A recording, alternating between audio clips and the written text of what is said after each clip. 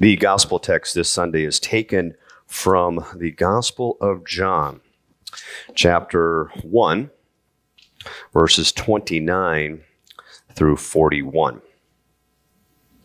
The next day, John saw Jesus coming toward him and said, "Here is the Lamb of God who takes away the sin of the world.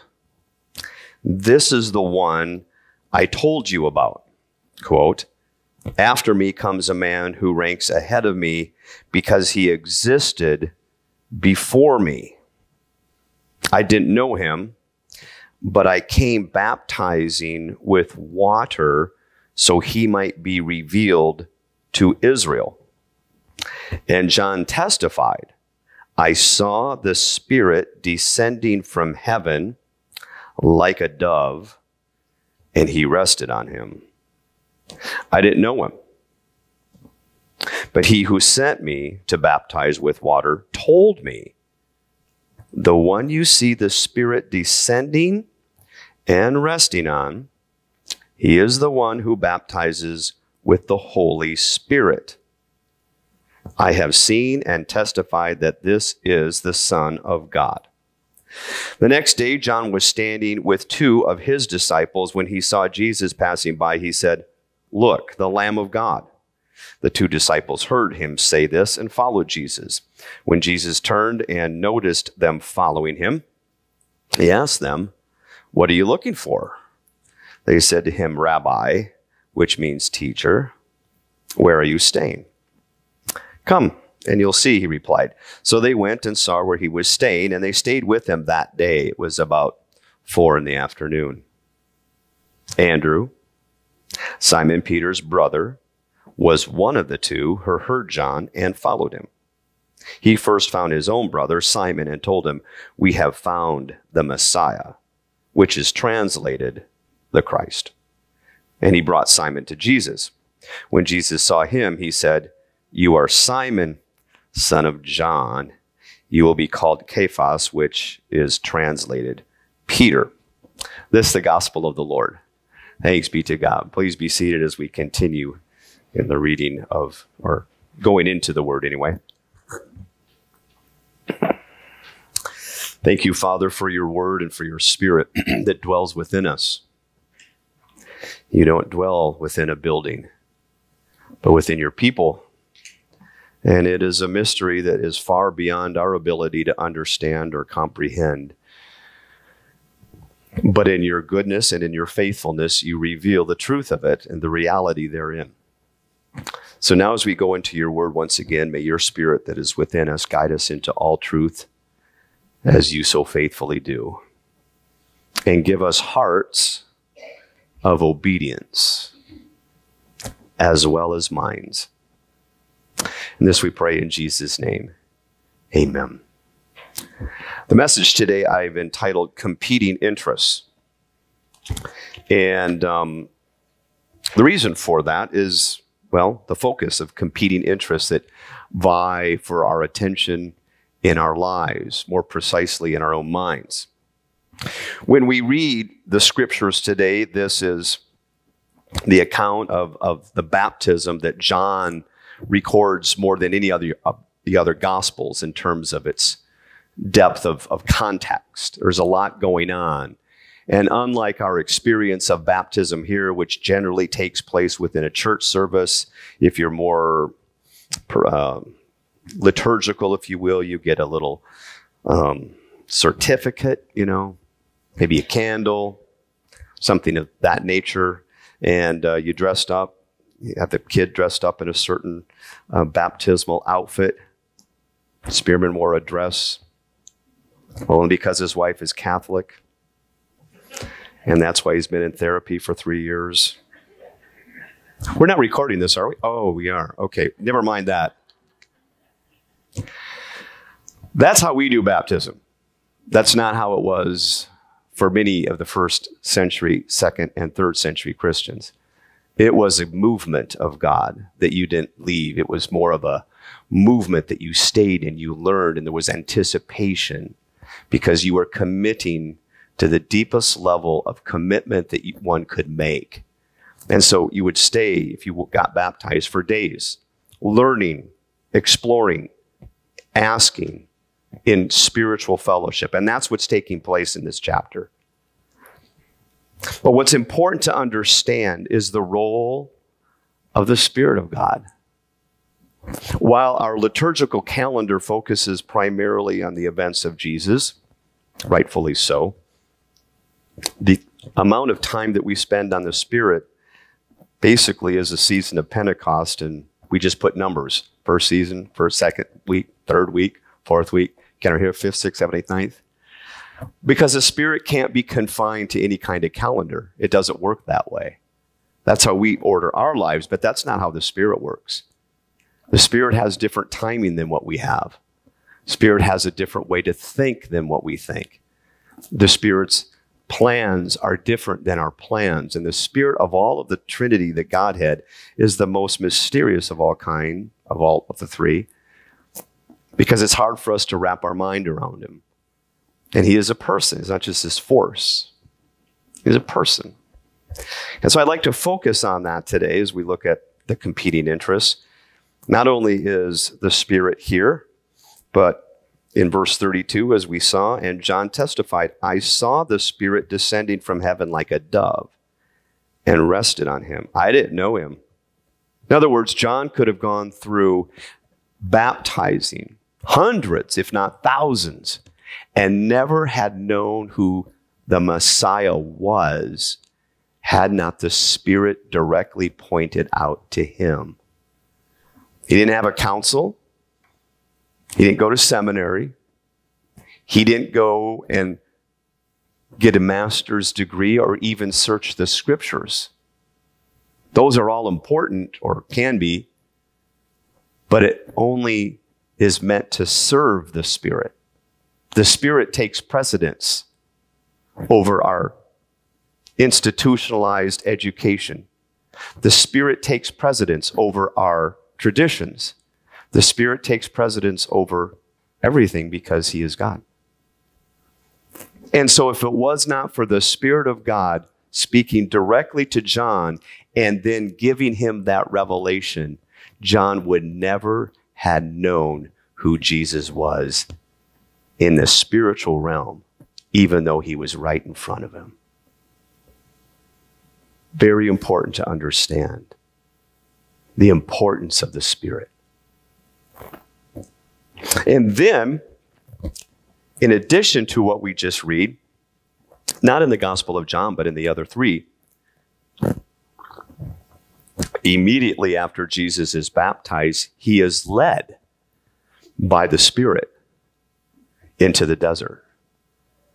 He doesn't ask his parents, what do you think I should do when I grow up? He doesn't have a guidance counselor. He doesn't go to a pastor. Doesn't go to a priest. Only the Spirit he listens to. And as such, the Spirit leads him into the desert for 40 days and for 40 nights by himself.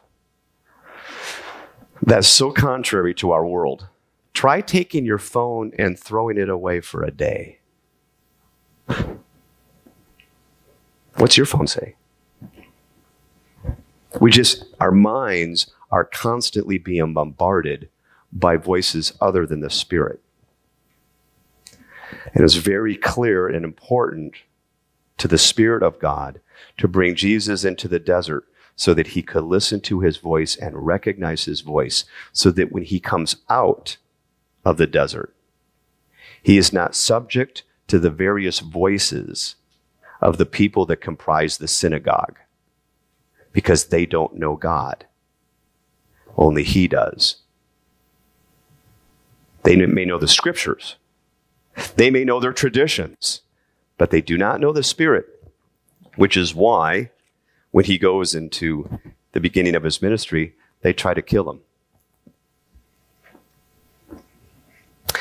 Jesus talks about the Spirit before he goes to the cross. He says in chapter 14 of John that when I send you the Spirit, there's no difference. I mean, there's not going to be any time in which I leave and the Spirit is not with you, guiding you. And as such, the Spirit will remind you of everything that I've said Everything. He will do that and lead you into all truth. The other dynamic in chapter 16, or lead you into all things, is that the Spirit will lead you into all truth. So as we look at this, while it is focused on Jesus, and rightfully so, we cannot forget, nor should we, the role and the personhood of the Spirit of God. Because without the Spirit of God, you don't have God's presence. You just have really good form, really good music, really good show that's spiritually dead. Jesus refers to this with the Pharisees.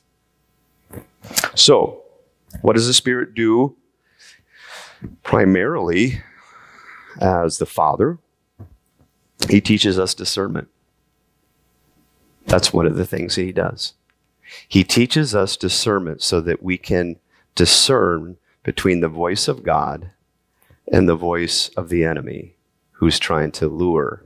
And so when Jesus comes out of the desert, He is tempted by the devil. And the devil did not show up in this hideous form. The devil never does. He shows up looking very, very respectable, very enticing, very persuasive. Otherwise, you wouldn't follow Him. And the temptations that the devil gives Jesus after those 40 days don't seem to be all that harmful. Why don't you just take some stones and make them into bread? Not that hard.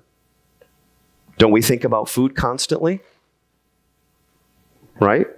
What are we going to eat? Where are we going to shop? What are we going to have? Ooh, not too much sugar, not enough salt, too much salt. But if you remove food and the desires of the body, begin to hear the Spirit of God underlying all that. And the reason why Jesus does not do what He's tempted to do is not because the temptation is right or wrong, but who says it. He can discern the difference between his feelings and the Spirit of God. So the Spirit gives us discernment. Our entire lives, He's working on giving us an increasing ability to discern the voice of God, which is the Word of God, and every other voice that we hear in the world. The second thing that the Spirit does is He reveals things that you would never be able to know on your own. So those are the two roles of the Spirit, if you will. And in order to hear the Spirit, we see this happening all through Scripture. Isaiah, all the prophets. It requires that we have the ability to be quiet and listen to His voice. Now, I know that may sound kind of simplistic, but it's not that easy to do, at least for me. How easy is it for you to just be in your quiet, in your house rather, and not turn on anything? Not a TV, not a radio. Don't call someone. Don't look on your computer, but be quiet. How comfortable would you be in a worship service that was just listening to God? 10 minutes and you're gone? Being quiet is not easy to do, but it's a requirement to being able to hear God. It is essential to being able to hear God. And many times Jesus would remove Himself so He could be quiet. After the feeding of the 5,000 in the same gospel, Jesus realizes after the miracle that the crowd had perceived that they were going to make Him king, force Him to be king. So He withdrew Himself. When was the last time that you thought or contemplated removing yourself to hear God? Usually we get busy so we don't have to hear the voices in our head, as compared to being quiet and hearing God. So The ability to be quiet is essential. To be able to listen to what he has to say. And the reason for that, in many ways, is that while the Spirit has spoken through his word, his written word, he speaks to us individually in the now, in the very moment that we're in. He's spoken in his word, which gives us somewhat of a familiarity with his voice. But to hear him in the present requires not only that we be quiet, but to be quiet and not to be thinking about the future. Can you be quiet and not let your mind wander into, oh my gosh, you know what I have to do? I forgot to do this. I just can't hear the Spirit of God. So this is very important. And why is it important? Because as Jesus goes through, you cannot be filled with the Spirit if you can't hear his voice. And we certainly can't follow the Spirit if we can't hear his voice. And we cannot be moved by the power and leading of him if we can't hear his voice. Without being able to hear the Spirit of God, all we are left with is a creed. Yeah, we believe in him. What's for coffee? You guys bring anything to eat? What? That's why it's important to be able to be quiet. Now, what keeps us from hearing God in the quiet? And this is where we get to the title of it, the competing interests. The competing interests of our lives are all in here in session. This is where they try to claim turf. This is where they try to rent out space. This is where they try to live, is right in here, the competing interests.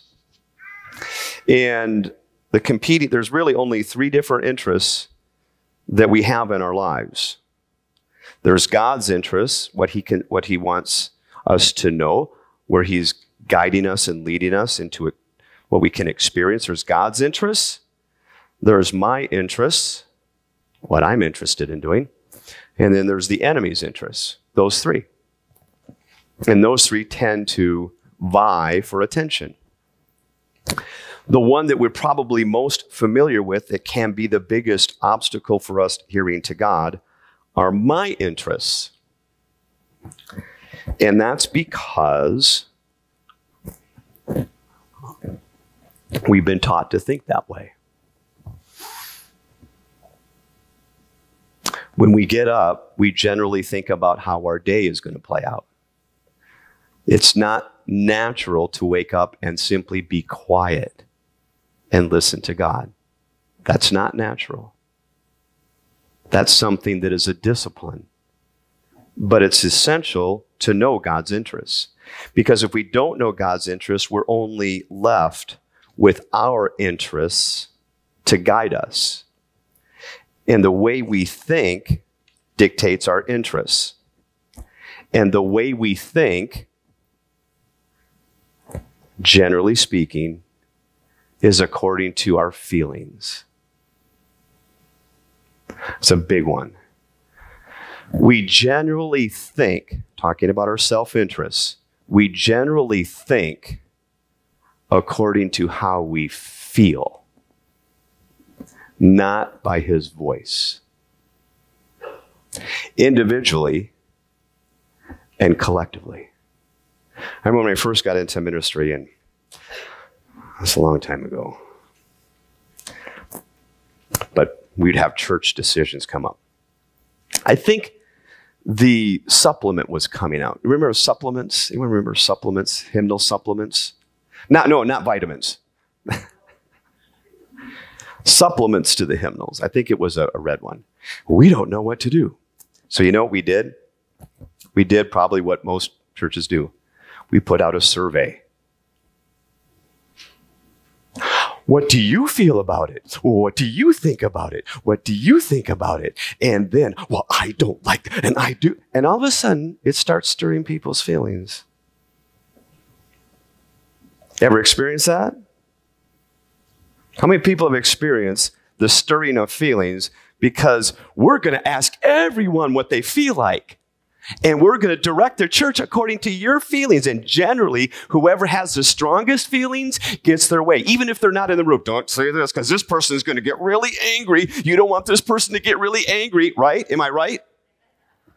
And the whole church, and that's why in a ministry, you can have a city grow to 78,000 and have a ministry get stuck in the mud. Ain't going anywhere because there's only one opinion that counts, and it ain't mine, and it ain't yours.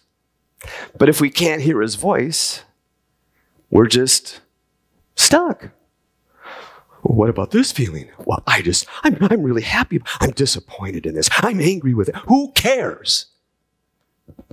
What is this, third grade? But see, this is where the Spirit then and the ability to hear comes in. Because when I think according to my feelings, I can't hear God. The devil knows this, which is why the devil is constantly involved in stirring up feelings. Stirring up your fear. Because if the fear is strong enough, you can't hear God. If your anger is strong enough, and he will goad you into anger, you can't hear God. Peter couldn't hear God in the midst of the trial because he was afraid, so he ran away. The mob was, we call it enticement, but it's goaded into anger. And the enemy's really good at it. He'll get this person that's kind of angry and this person, and then hook them up and say, hey, you know what? I'm really ticked off. Yeah, you know what? I'm ticked off. And now it becomes a fun.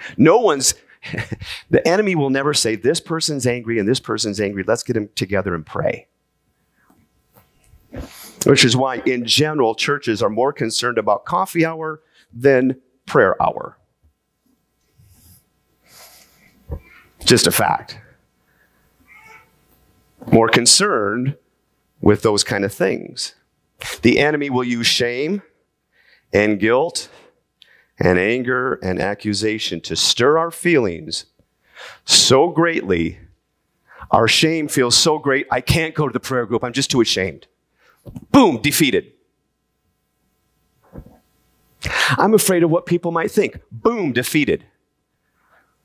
And while the whole world is in need of God, the enemy will maintain his presence, right? We can do everything perfect as a church, and it doesn't matter if you have the lights and you have the big bands and you have whatever it matters. It doesn't matter the form of it. If it's designed to evoke feeling and not obedience, it will lead you away from God. That's why if you don't have a certain hymn or people get really upset because I really like the hymns. It makes me feel good. Well, that's good. I'm a musician. I like to feel good, but that is not my ability to hear God. And as a musician, I love to worship God, but sometimes worshiping God can get in the way of me hearing God. We have a worship and music committee. We don't have a prayer committee. It's just how we're set up. And generally speaking, when people go to churches, they go to them for the first time wondering, am I going to like this? As compared to, where is God sending me? Where is God leading me to be a part of a movement? And that's a different way of thinking that can only take place when we can hear the Spirit of God.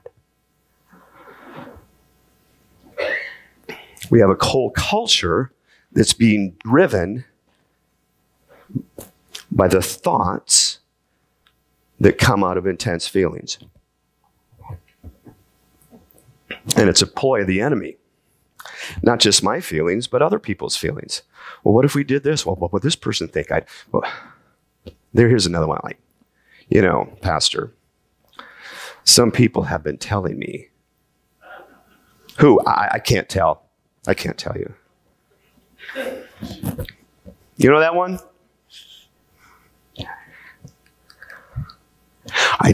No, you want it. And that's okay. But the feelings now that are surrounding all that are not of God. I've never had someone say, people have been coming up to me and saying this, and I took it to the Lord in prayer, and this is what the Lord directed me. Not once. Because we don't train people to do that. So this is so key, because without the Spirit of God, a ministry is dead. It may look good, and it may be exciting, and it may make you feel good, but it's dead. I'll say that again. It may look really good. Oh, we're going to do a renovation, which is great. Don't get me wrong. I love it. But that doesn't mean that we have the Spirit of God. You may have temples. And this is why, in part, Jesus' conflict in his entire ministry was wherever he went to a congregation or the temple, they wanted to kill him. They had no spirit, but they had form, and they had tradition, and they even had the scriptures, and they read the scriptures, but no spirit.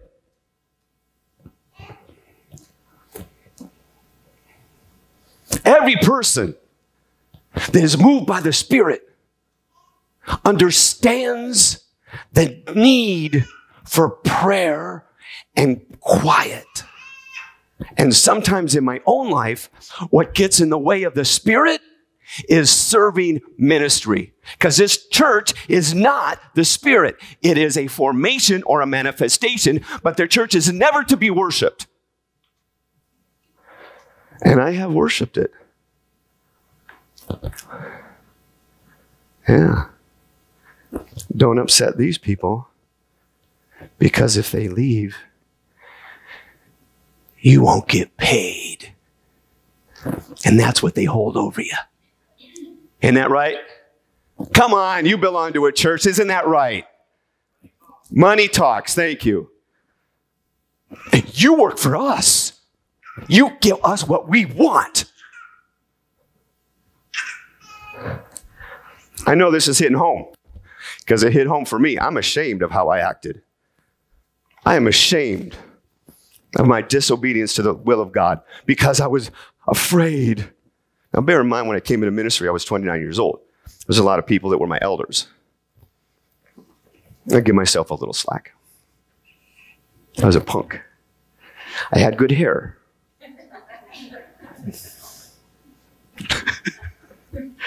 That was short-lived.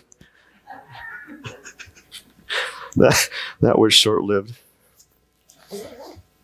When you see Jesus and what's taking place here, he's not concerned about his feelings.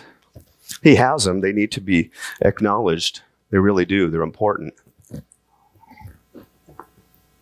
But his feelings were subject to the leading of the Spirit. He didn't care about other people's opinions or their feelings. He didn't even care about his own mother's feelings, which is a hoo-hoo-hoo. If you've ever had my mother, I can still hear her voice. My friends in Christ, I believe that God wants to do great things, but he's not going to be able to do anything if myself and collectively we're so dang concerned with our feelings that we can't hear his voice. It's a trick, because we've been taught in our whole culture, follow your dreams. No one ever says follow God's Spirit. No one. No one ever says follow God's Spirit. Follow your dreams. Follow your passions. No, don't follow any of that. It will lead you astray. Be aware of them. Enjoy them for what they are. God gave them to you, but they're not God's Spirit. There will be churches that will be closing because of that, and we just may be one of them. I don't know. I hope not. I don't think that's in God's plan. But would not be the first time that people's feelings superseded God's plans. All I know is, to the best of my ability, as for me and my life, I want to serve the Lord. And that will require being very diligent in learning to hear his voice. Very diligent. People will come to you and say, please pray for me, in a place of turmoil. And you're going to need to be able to hear God's voice to know how to pray. And guess what? Prayer is not something that you vocationally get off the hook with. I don't have to pray because I hire someone to pay for me. It's not how the Spirit of God works. So my friends in Christ, as we go forward, anointed by God, called by God, not chosen. You didn't choose him, he chose you. And as we go forward, understanding that he chose us, the importance of being able to listen to his voice, may it be the highest priority we have in our lives, or one of the highest priorities. And may the living God,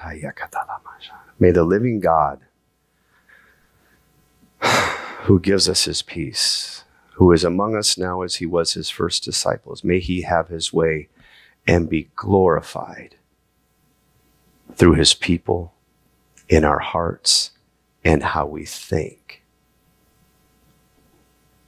In Jesus' name, amen.